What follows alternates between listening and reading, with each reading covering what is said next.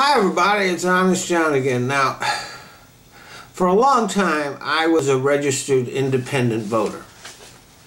And I looked on both the Democrats and Republicans with disdain.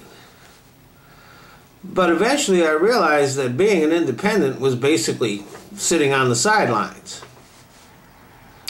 You didn't get to, at that time there weren't any open primaries, so you didn't get to vote in anybody's primary, and there never was an independent candidate that was viable, so you just wound up having to choose between the Republican and the Democrat anyway.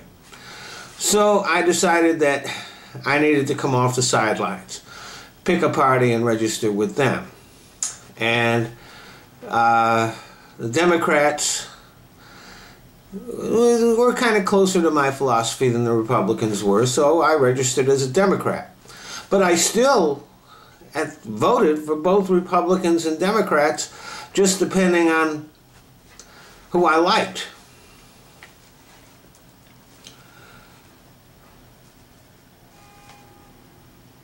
But then the Republicans started getting nuts. It happened, to me, it happened during the Clinton administration, when Newt Gingrich and his crowd got in. You know, that's when all of a sudden there were all these paranoid conspiracy theories about the Clintons. Of course, there was the impeachment thing, all that. It was just like, these guys are weird. And it has just continued on that path and gotten more and more extreme ever since. But the Democrats are disgustingly gutless. They're just a bunch of disgusting cowards. In the midterm election, they were such chicken shits that it was inevitable that they lost. Allison Lundgren Grimes is a perfect example. In Kentucky, the Affordable Care Act is called Covered KY, and it's very popular. But the way it was presented, most of the people in Kentucky don't seem to know that the program that they're covered under is Obamacare.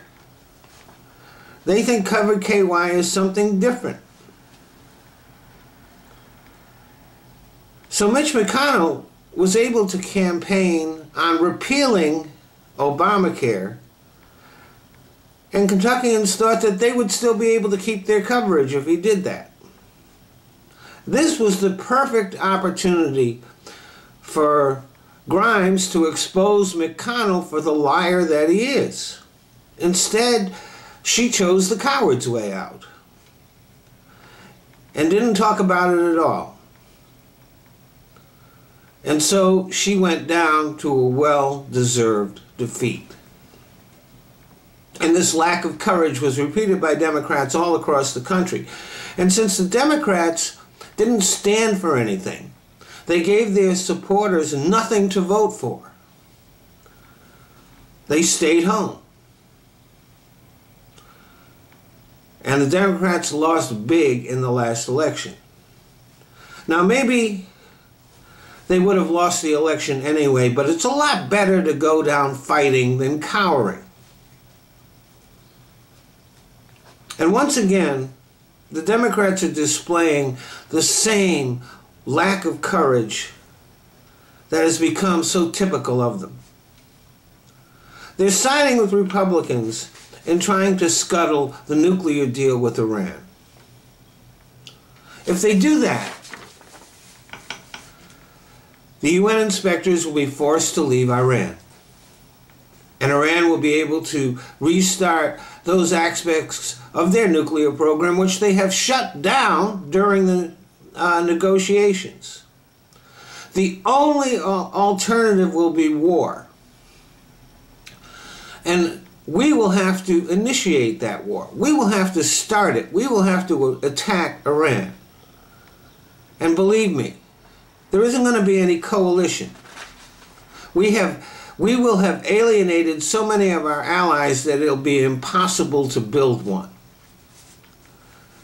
We will be as isolated as Iran is. So any Democrat that sides with the Republicans on this, I hope they will be primaried out. If they refuse to stand up for peace, that's the worst kind of cowardice. I mean, I might just go back to registering as an independent because I don't want to be associated with cowards like that. Thanks for listening.